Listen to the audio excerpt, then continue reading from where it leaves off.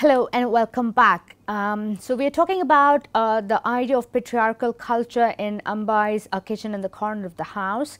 And in the previous session, I talked about the set of beliefs that seem to structure the kitchen in a particular way. So we need to think deeply about what are the different set of beliefs that makes the kitchen the way it is in this household in Ambai's story. So what is the set of beliefs? What is the rationale behind the dark kitchen? Why does it have a 0-watt bulb? Why is it not brightly lit? Why is it not a tangible, physical, concrete place for the men folk? Why doesn't it strike them in that way? And what is the ideology that structures the kitchen in this particular manner? So all these questions need to be asked.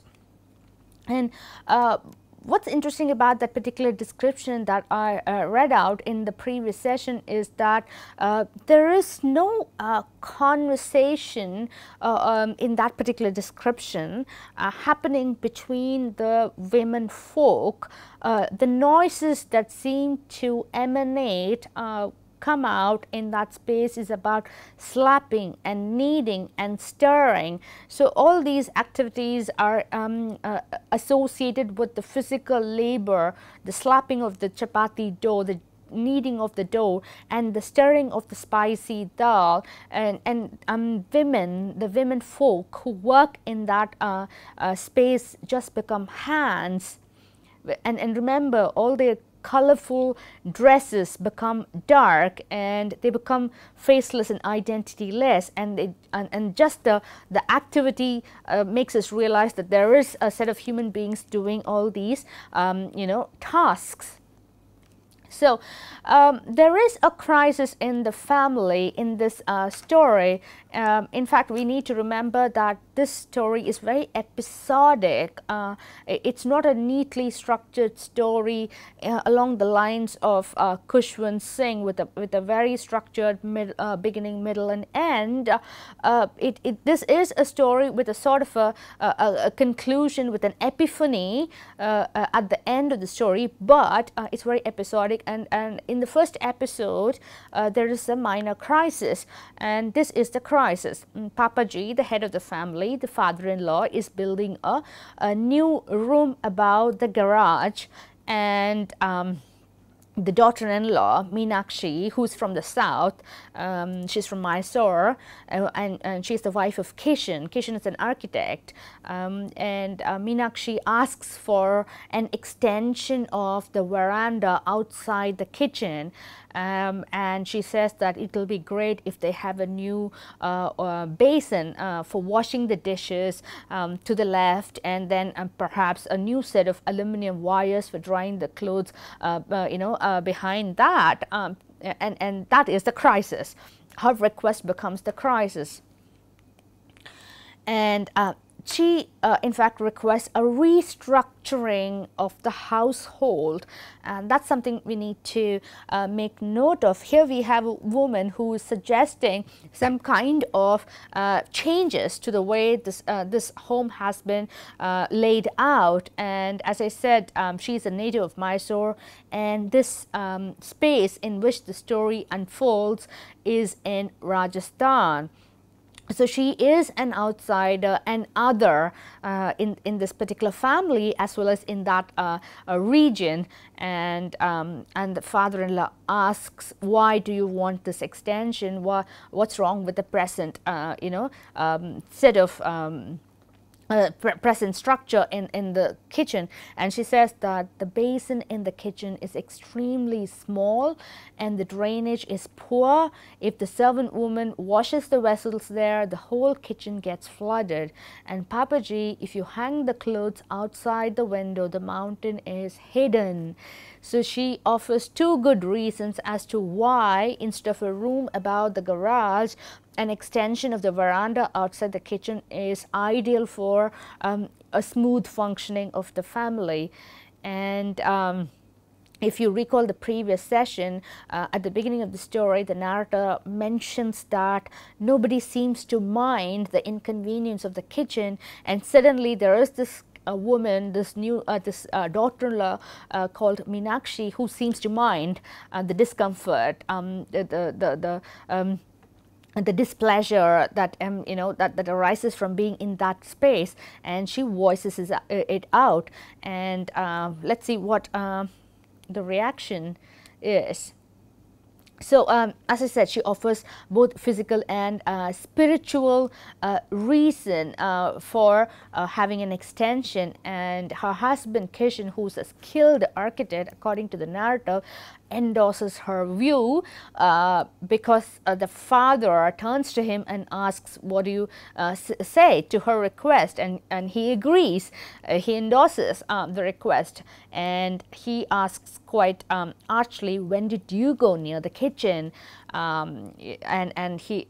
Gigi says that when she cooked us that Mysore style meal, it was he who sliced the onions and chilies for her. It seems as if it's a grave mistake, a misstep on the part of this man to help his wife in cooking a Mysore style meal. So he had diced the onions and cut the chilies for her, and Papaji is almost scandalized, and he says, it seems we might as well present you with a gold bangle and be done with it. So you need to be inducted, in the proper way by being given a gold bangle, and we can finish with this whole idea with that.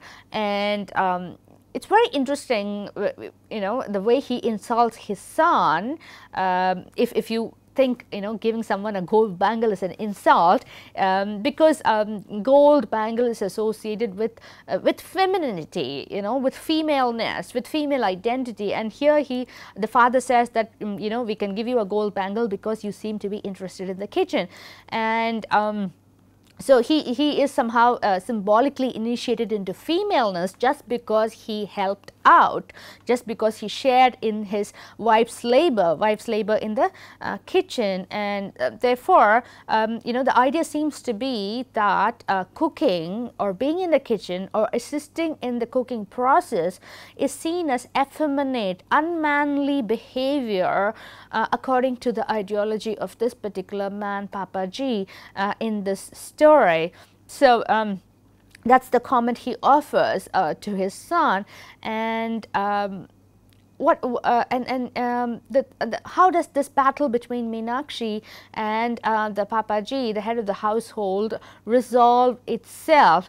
We see from the narrative that the request to extend the veranda fails. It fails. She doesn't get her veranda, and she doesn't get a new basin. She doesn't get aluminum wires for drying clothes, and instead a couple of nylon wires are added to the set that are already there outside the window. So her request for spatial and visual freedom and a kind of a freedom from that restrictive labor fails. That battle is lost by Meenakshi.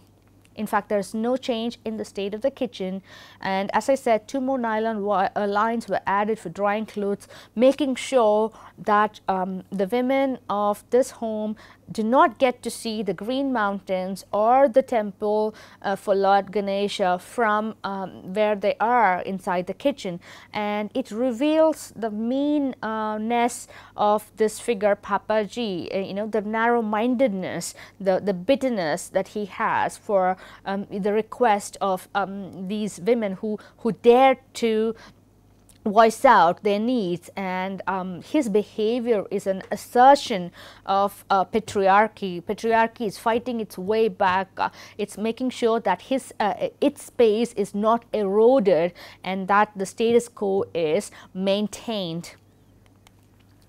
And this is a beautiful, I'm using the word beautiful in an ironic way, and this is a beautiful retort, a silent retort by Papaji, who thinks all these thoughts. It's his thoughts, by the way. He doesn't spell it out, but the narrator captures the male psyche, the repressive male psyche in Papaji's in Papaji's mind, and he says, "Woman, woman of Mysore, you who have not lived here for many generations, why do you need mountains? Why do you need its greenness?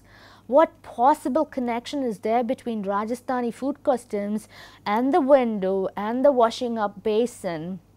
Dark-skinned woman, you who refuse to cover your head, you who talk too much, you who have enticed my son." So you can see a lot of angst, resentment spilling over in those thoughts of Papaji, and we can really see the state of mind of this man, this older authoritative figure who's at the head of this family, and he's deeply, deeply resentful of this female outsider, Meenakshi from Mysore, and he has a grievance against her for all these things, preferring a view of the mountains, her desire to interact with nature, which seems to take her out of this female identity. A female is not supposed to enjoy all these things. She's supposed to just be in the kitchen and cook food whenever she's asked to. So how dare she has a desire of her own to look at the mountains, to enjoy the greenery, and you know, and Papaji also nurses a grievance against her for refusing to follow the rituals of Rajasthani customs, such as covering her head with her dress, with her outfit, and then you know, she is also he's also resentful against her for her complexion. That's a very interesting thought there on his part. Let's go back to that statement there. Dark-skinned woman, who who refuse to cover your head, you who talk too much, you who have enticed my son. So he hates her, dislikes her for talking too much, for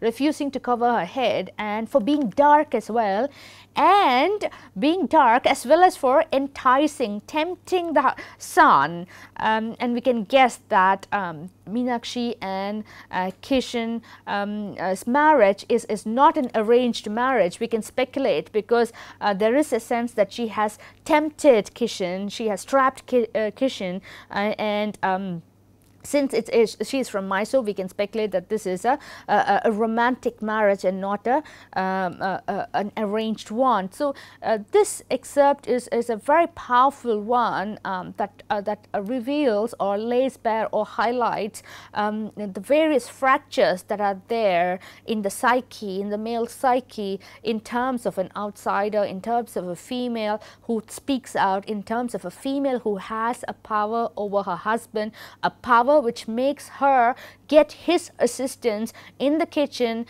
in terms of making him dice onions, or making him help in preparing a dish. So all these are looked at with a lot of bitterness on the part of Papaji. So that's the episode, and that's the crisis. So now let's move on to another episode, and this episode is about Bari Gigi and Gigi. Gigi, as I said, is the wife of Papaji, and Bari Gigi is Papaji's stepmother.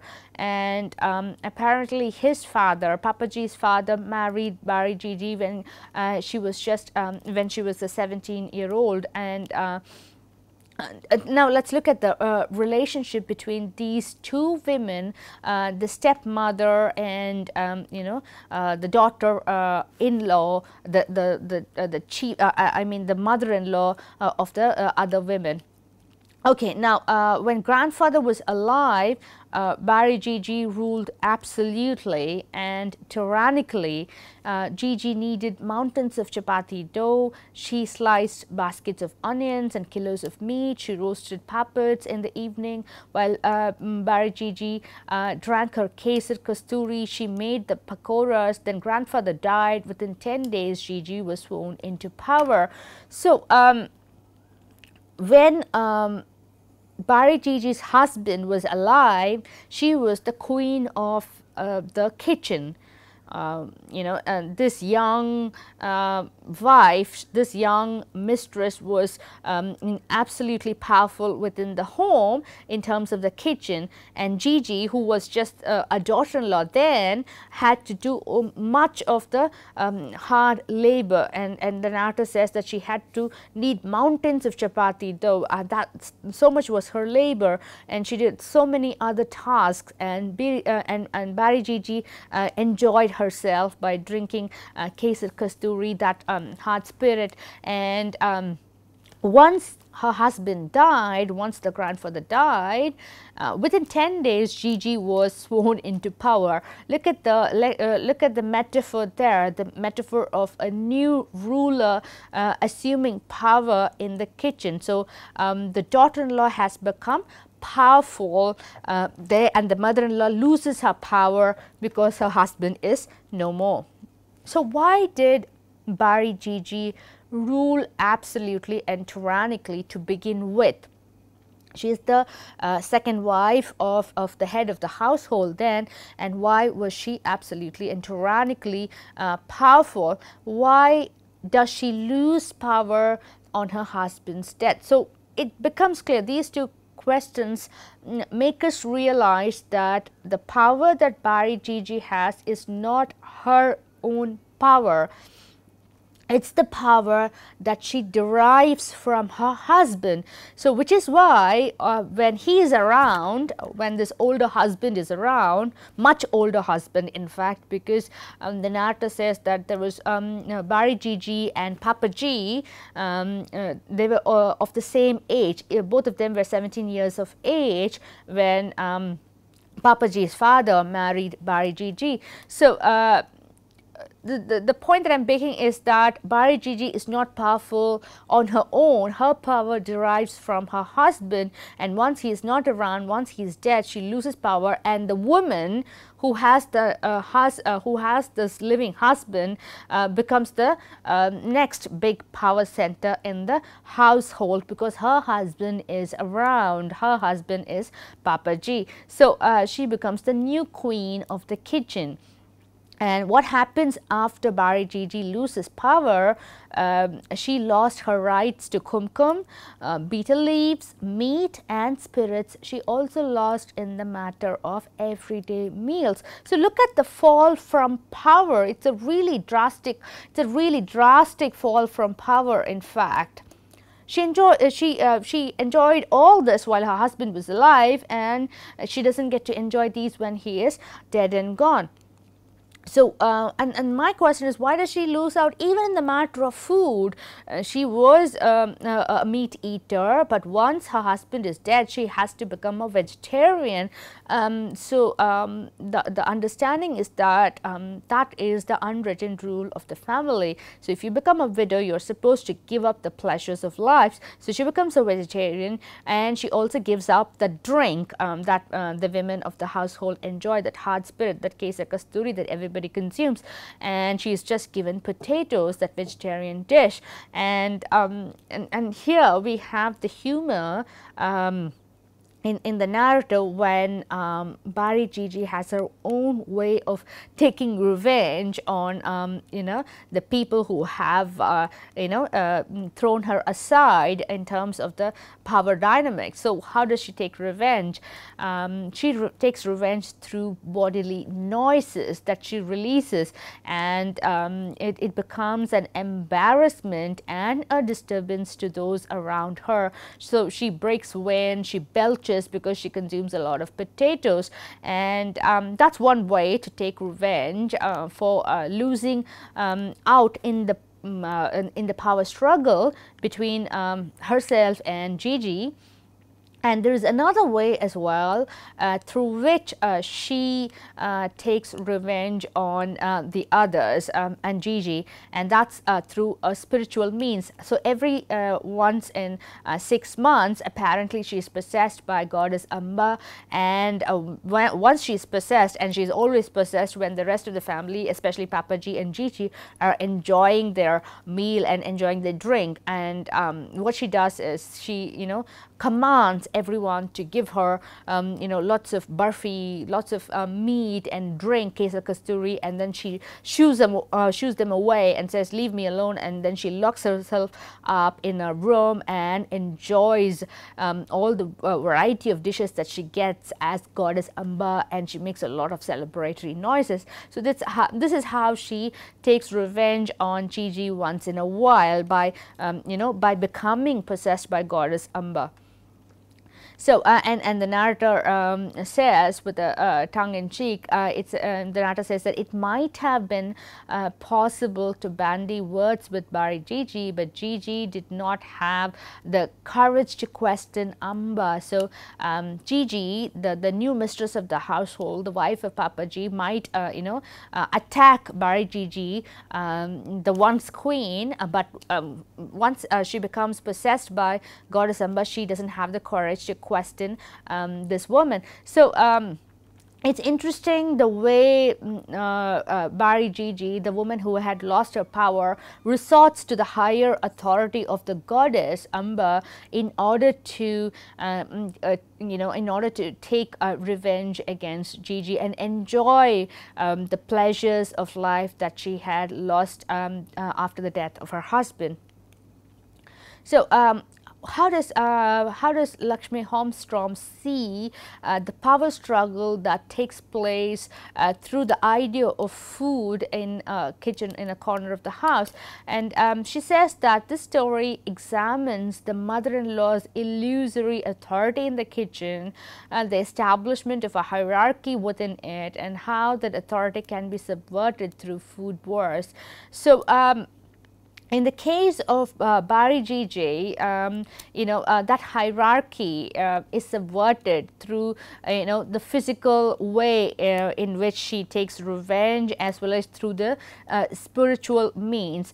According to Lakshmi Holmstrom, that authority can be subverted through these food wars that happen between the women. But the other interesting thing that we need to make note of is the fact that there is a lot of enforcement of authority, and the consequent pain is prolonged for the women who are not at the top of the hierarchy, who are at several levels below that highest authority. So Bari Gigi, who was once the queen of the household, of the kitchen, does suffer, and she does have to act in crafty ways, in strategic ways, in order to enjoy some of the foods that she enjoyed while she was the mistress of the house.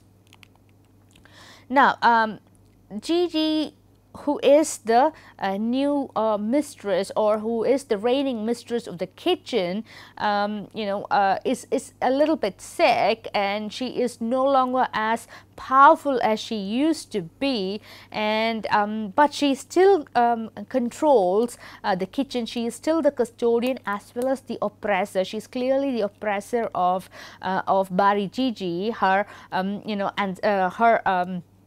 her previous boss, in fact. So she takes her revenge in whatever means that she can, and Gigi has absolute control over the spices cabinet, which she keeps under lock and key.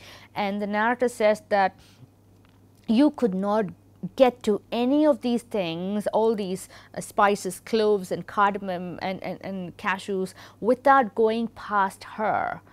Before that, you were subjected to a severe catechism. Why did you need the ghee? What happened to the ghee I gave you yesterday? So all these questions were asked to the woman who wanted to use the spices. And further questions came at the person who wished to use the spices cabinet. What are you cooking for the vegetarians today? Wasn't there anything left over for them from yesterday? What's the use of just eating and then going to the toilet? So all these questions were asked by Gigi, and the target of all these questions is Bari Gigi, in fact, because she is the only vegetarian in the family. And look at the way she asks, I mean, why don't you use the leftover from yesterday to feed this old woman who's toothless? What is the use of her just eating and then going to the toilet? So look at the harshness behind these questions. So we just have two women here on the battlefield. You know, we don't have a man and a woman on the battlefield. We just have two women, and one of them has been the previous boss of the kitchen, and the other is the new heir to the kitchen. It's a kind of a it's an infight that's going on in terms of the fact that these are women fighting between themselves. And why are they fighting between themselves? That's the question that we need to ask. What is the hierarchy that they have? Why, from whom do they get these power? So they don't seem to realize that the power that they have is second-hand power, temporary power, the power that derives from the menfolk who are outside of this kitchen space, and who don't even consider the kitchen as a physical space. It's just a set of beliefs for the women to work with. So all these undercurrents are there, ideological undercurrents are there behind the way in which Ambai has structured these conversations, these thought processes. So the questions that Gigi asks anybody who wants to use the spices cabinet is not a literal question about the amount of spices somebody wants to use.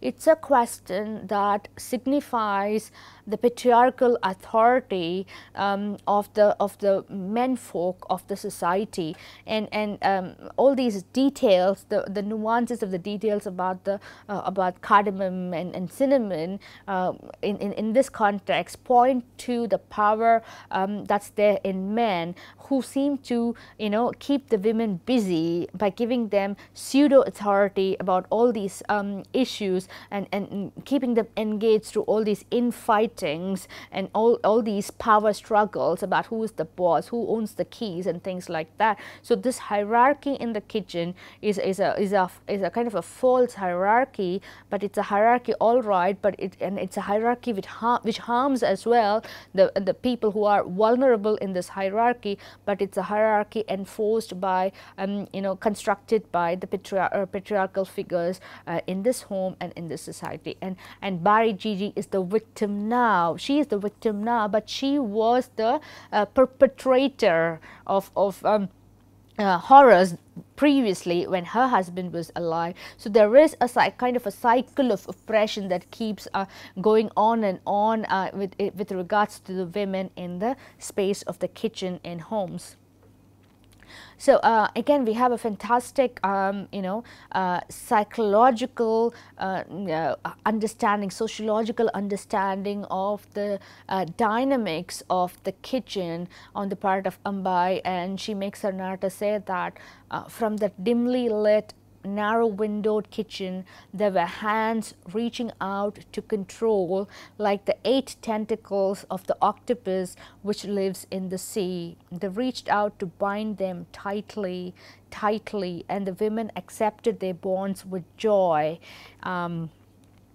Let me continue. If their waists were bound, they called them jeweled belts. If their feet were held back, they called them anklets. If they touched their foreheads, they called them crowns. The women entered a world that was enclosed by a wire on all 4 sides and reigned there proudly. It was their kingdom. They made earth-shaking decisions. Today we'll have mutton pulao. Tomorrow let it be puri masala. So it's a fantastic passage again, in the sense that the narrator clearly tells the reader that there is a kind of an octopus-like monster in the kitchen which reaches out to all its victims, and it binds them tightly, and even after being tightly bound, the women accepted their bonds with extreme joy. So that image of the octopus is a fantastic image, a very disturbing image, and we need to ask who that octopus is it the women, is it the men, or is it both, with men conditioning the women in such a way that they kind of harass the inferiors who are beneath them? So that question needs to be asked. What is that octopus? Who is that octopus? Who are the various octopuses who kind of suffocate the joy out of the women who are in the kitchen? And again, once again, you need to look at the sarcasm with which the narrator describes each and everything. Look at the way she describes anklets. If the feet were held back, if your feet were tied, that's called the anklets. That the thing that ties the feet is the anklet. And if the head is bound, that becomes the crown. And if the waists were tied up, that becomes the jeweled belt. So all these jewelry become these elements of incarceration and imprisonment, and the women enjoy these various aspects of imprisonment. In fact, the entire women folk seem to be within a fence of four walls, a wire fence, a really horrible wire fence, and they seem to think that space is their kingdom, and they are the queens, the rulers of that kingdom, and they make these big decisions as to what they're going to cook today. Is it going to be mutton pulao today, and is it going to be puri masala today? And these decisions seem to be earth-shattering decisions, and there's a lot of irony in that remark. And as I said, the authority in the kitchen, the decisions made by the women in the kitchen, and the personal and adornments, the jewelries, become bindings, become incarceration devices for women in their space, and that space is a dark space, a dark place, and that dark place is called the kitchen. Thank you for watching. I'll continue in the next session. Have a good day.